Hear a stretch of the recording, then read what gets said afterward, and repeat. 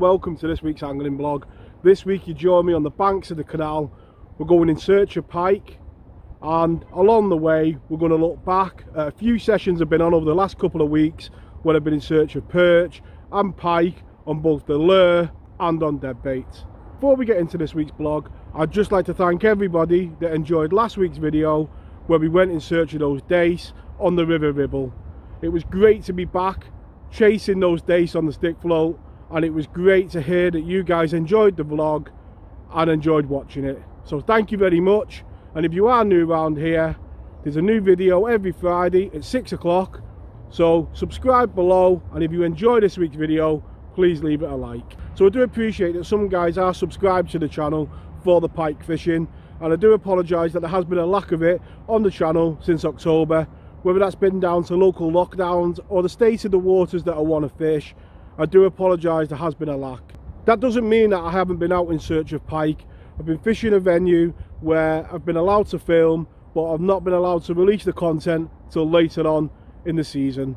So as you can see on screen now, been catching some lovely pike, and those videos will be live on the channel round about the middle of January towards the end of January.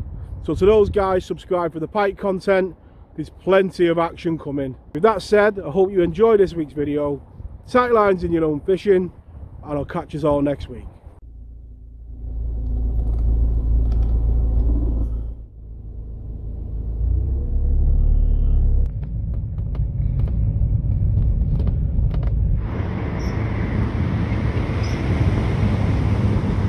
Hello and welcome to this week's angling vlog. This week you join me on a cold morning on the banks of the canal, and we're in search of pike. In recent weeks we have been out in search of those chub, and being a weekly vlogger, you have to go with what you're thinking about in the week.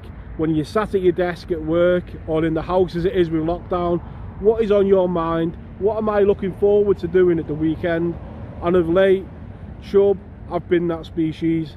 Sat on the banks of the canal at first light, you can just hear the road is starting to build up behind me, and today I'd just be happy to see that float come alive. That's what I've been thinking about in the week, and hopefully by the end of this vlog we'll have that sight of a float bouncing along the canal.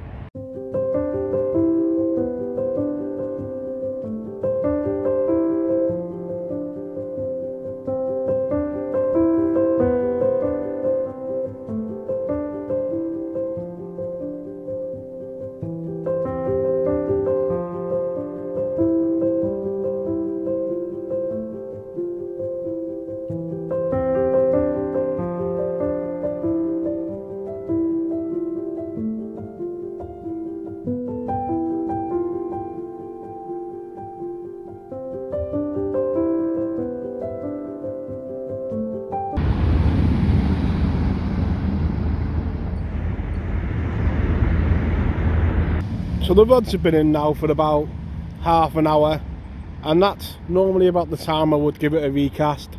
What it allows you to do is know whether you're snagged up. There's nothing worse than leaving the rods in for an hour or two, going to move and bringing the rod in and it's covered in a bin bag or it's stuck on a snag.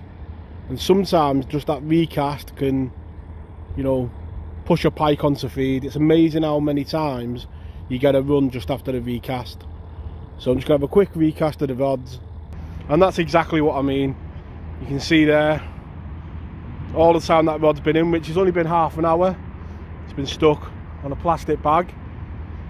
If that was an hour in, you'd have just wasted an hour rather than half an hour.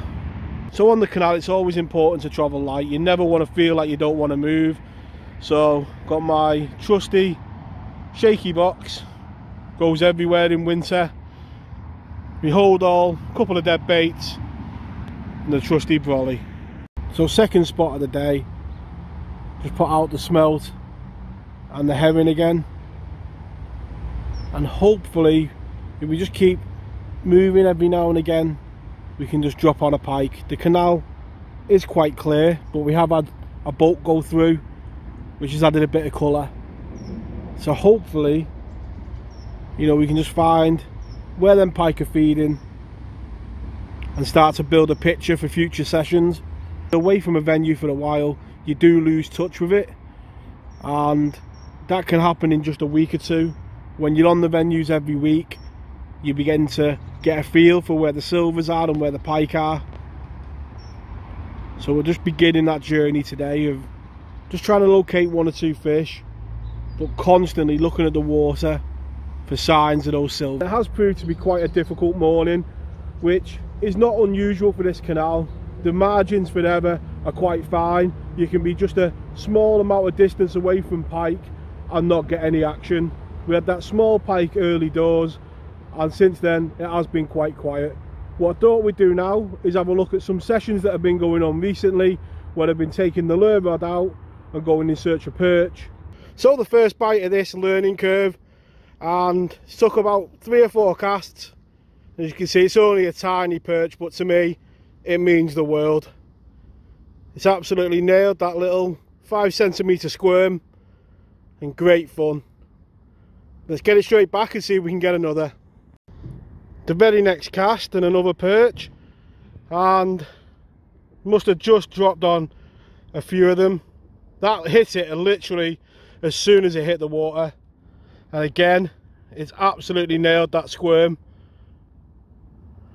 And yeah, it's what I need really when I'm learning. Plenty of bites to recognise what the bites are like. But yeah, boy am I made up and nipped out tonight.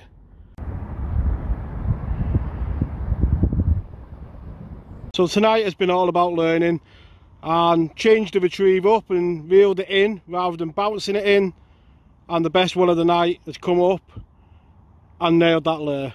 Proper made up.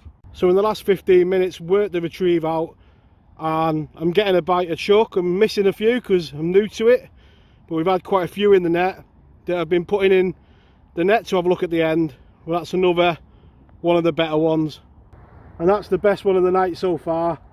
And when you do work that method out, it's amazing how many you can catch.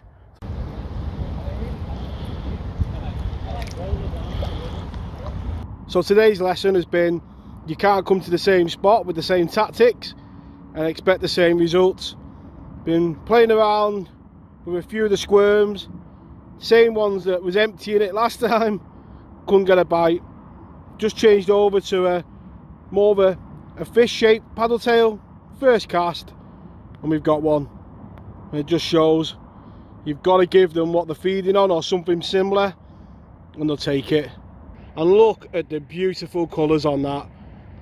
Absolutely beautiful. Such vivid colours in the fins, and perfect. Like I said earlier, I am going to have to get more batteries for the GoPro, and so I can record everything as I'm casting and getting the bites. But that'll come in time. I just wanted to make sure, one, I'd enjoy it, and I am doing, and two, that it was something that I could do long term, and I can see me doing this more often. So we'll pick up a few more batteries and come out and record the whole session. And I may not have had loads of bites on this session, but I've learned a lot more than the last one when they were all over one bait.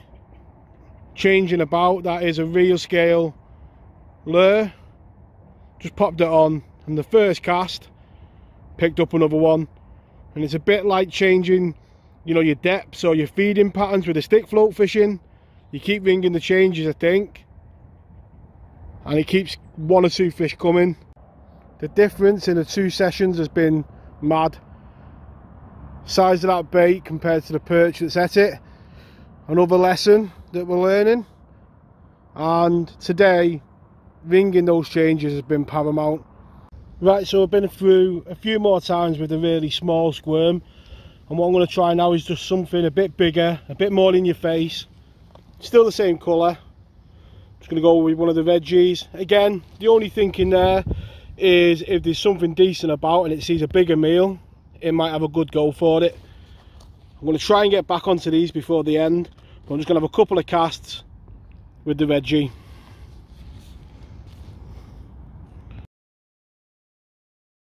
So I was beginning to wonder whether there was any better, you know, perch about.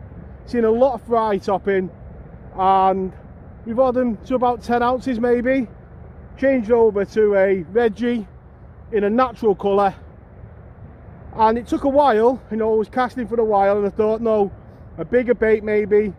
And I don't even think there's any crayfish, in this area that I'm fishing. I've certainly never seen any. £1, I think it was 12 ounces, I think. I'll pop it on screen now, but absolutely buzzing. Yeah, proper made up. Let's get it straight back.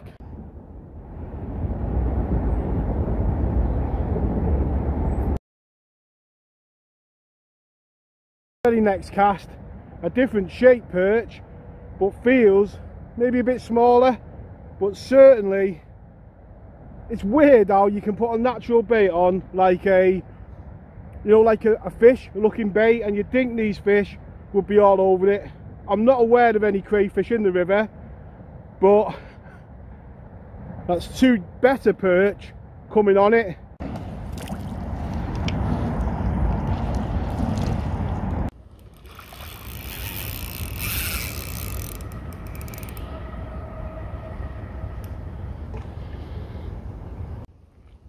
So nipped out for a quick hour on the lure rod, a tiny 5cm squirm. Just picked up this little jack pike. Absolutely great fun on this little light rod.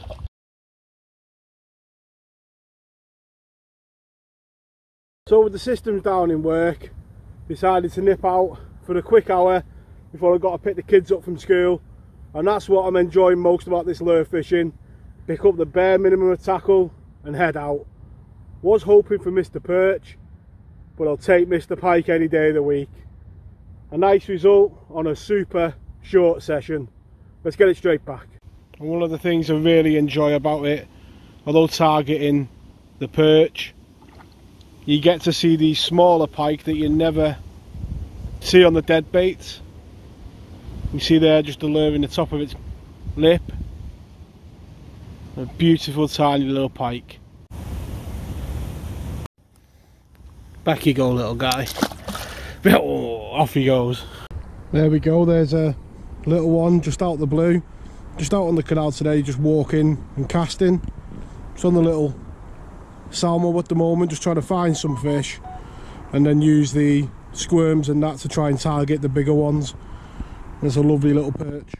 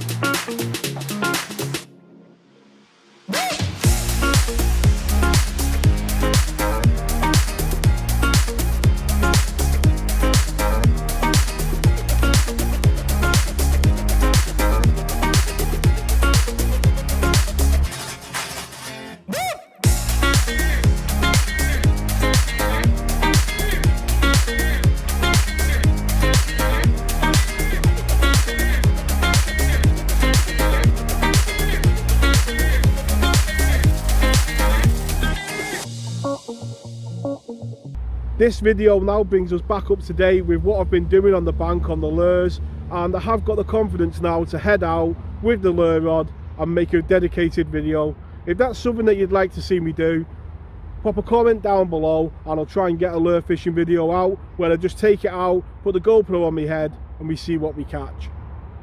Back to the bank, the floats are remaining stubbornly static, but hopefully not for too long. So there are not many parts of fishing that I find frustrating, but I must say the monotonous chasing, squeaking of coots does get to me sometimes. And I said earlier on about the canal going through a transition, and it does show with the amount of coots on the canal. The pike most definitely eat the young. Well, I know for a fact they do because I've lived near the canal all my life and have seen the pike attacks. and the two go hand in hand, don't they? If there's a lot of coots on the canal, then there's less pike. It's the same as if you went on the Serengeti and there was loads of zebras, you'd start to worry about how many lions there was about. So as you can see on screen now, the light is going in the sky and we're well into dusk. Although that float looks quite clear on the screen, I can just about make it out with my naked eye. It's been a hard day on the bank and I really don't think I could have done any more, and that is how I look at it. If I go fishing and I can look back and say I did all I could and it didn't work, then I'll leave content and happy knowing that I did all I could. I hope you've enjoyed that little bit of perch action and the lure fishing on this vlog. If you do want to see more of that, pop a comment down below.